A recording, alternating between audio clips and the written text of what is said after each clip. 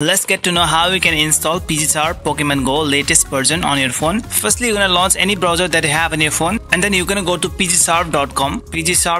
If you scroll down on this website, it has got free version and standard edition. Standard edition has got a lot of features, but you can also use the free version if you are a newbie. So just click on download here and let the PGSharp download firstly. Once the file has been downloaded, tap on open and we're gonna install it straight away.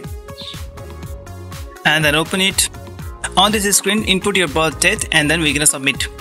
If you already have an account on Pokemon Go, you can just tap on returning player, or you can just choose the new player to create the new account. In order to keep their main account safe, some people would just like to create the new account, but for me, I just follow all the PGSharp rules properly, so I just tap on returning player.